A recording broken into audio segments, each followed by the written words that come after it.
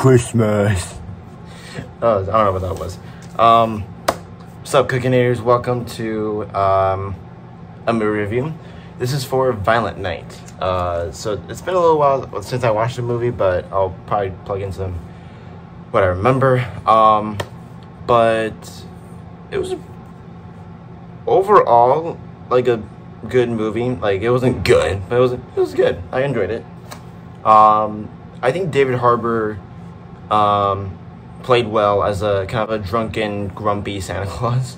And for Violent Night, it wasn't that violent, but it is pretty brutal in some fights.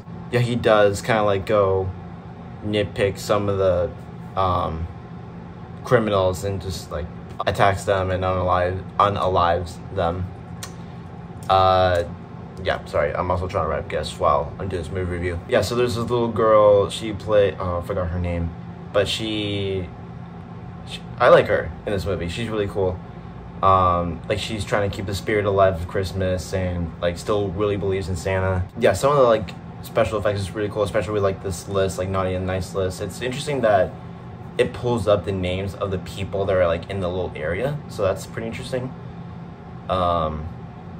And yeah, the bag, it's like a whole like portal thing. It just pulls out whatever gift you have. Instead of, I think in Santa Claus, they pull out a gift that Santa needs for the people that's nearest. But in this movie, it's just randomized gifts. Basically, the whole plot of the story is this guy, this like head of this criminal thing.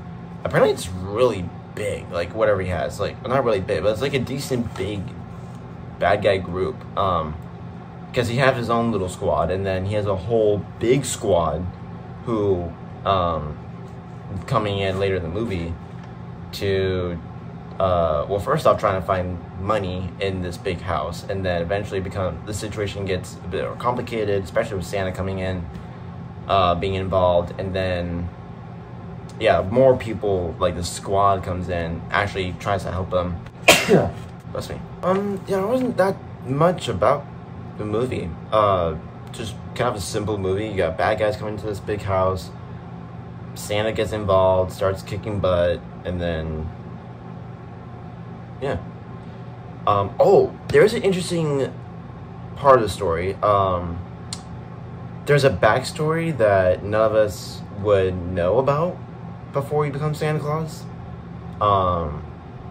He tells that story, or like Santa Claus tells that story to the little girl, and I was like, oh, okay. But the backstory does kind of have a point to the story, just a little bit. Other than that, yeah, there's like, yeah, some touch of Christmas magic being played in this movie as well, considering that it's a rated R movie, but it's interesting. Yeah, that's pretty much it for Violent Night. So yeah, thank you guys for watching. Give it a like if you like this movie review. Comment what your favorite Christmas movie is. Subscribe and click on the bell so you guys won't miss any of my videos when they come on my channel. And oh gosh, so the next movie for sure that I'm doing a review on is the second Avatar movie. So that will come out probably next week for sure. So, or maybe next weekend. Actually, no, I don't have my next weekend. It'll come out sometime this month. I know that for sure. So look out for that. And until next time, peace.